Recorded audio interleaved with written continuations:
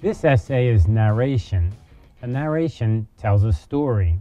It's actually probably one of the essay forms you're very familiar with because you've read lots of narrations. The goal of a narration is to make a point, but not to make an argumentation or to try to convince someone through just giving the main points or the main evidence. Rather, narration kind of tells a story in a way that makes your point. Let's take a look at how to write a narration essay. In a narration essay, we want to go ahead and make sure that we know what's the point that we're trying to make, but then cover it in a kind of story we're going to tell. And because the story is from your perspective rather than just evidence, you can often use pronouns like I. So you're talking about me, first person perspective. Now, you don't have to use first person perspective. You could use a third person perspective. You could use different ways to tell your narration. You could jump around from different people's perspective, first person, third person. But in any case, it's somebody telling what they've seen or what they've done.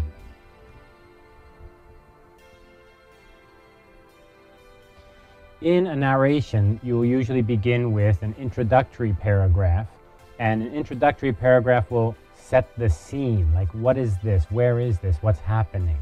Maybe an event is taking place, like a concert or a party, or maybe it's in the morning or in the night, maybe it's inside, indoors or outdoors.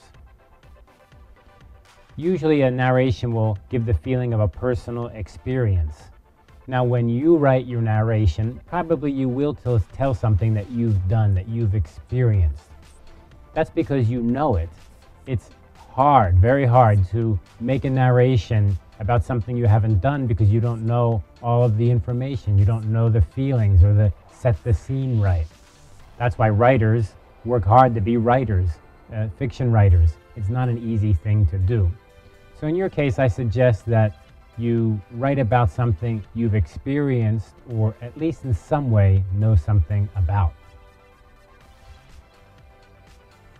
Next, we're going to go into the body paragraphs. And in the body, each paragraph will basically expand on more details of what's happened in this story. So deeper and deeper on the details. Now, if you go read a story, even a short story, I would highly suggest you read some English short stories. You can just go onto the internet and do a search for famous English short stories. And what you'll find in narration is it's the detail that writers really spend time in their sentences on. So you learn things as you're reading about how tall the character is, or they see someone, how tall they are, or how heavy they are, what the color of their hair is, or the kind of clothes they're wearing. And what that does is it gives you a signal about what kind of person that is. So rather than the writer just saying, this person is a lazy person, they'll say something like, their tie is not tied correctly, their belt is not in correctly, their shirt is not tucked in correctly, their hair is a mess all over the place.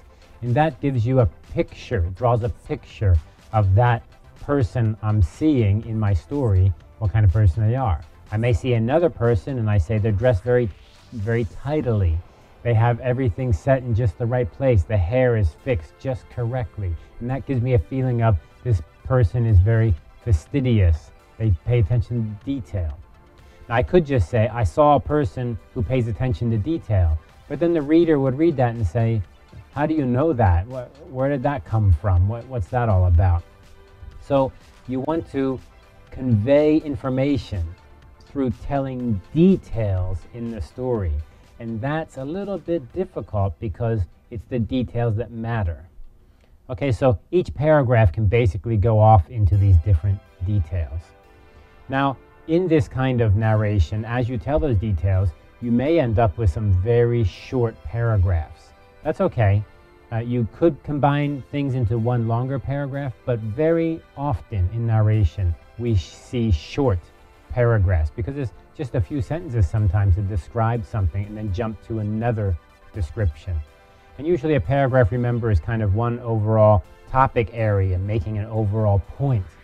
So I may describe, I walked into the room and saw a tall man. That may be one paragraph. Next to him was a short little girl. That's another paragraph. On the other side of the room was a woman, apparently her mother, and that's another paragraph.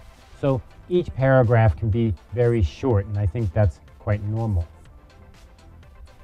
In the end, the concluding paragraph, you're going to try to summarize the experience or what's something that came out of this.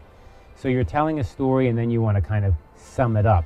And remember, because it's a narration, it's a personal experience, you can just come out and say something like, after this was done, I felt, right? And now that I look back on it, I think.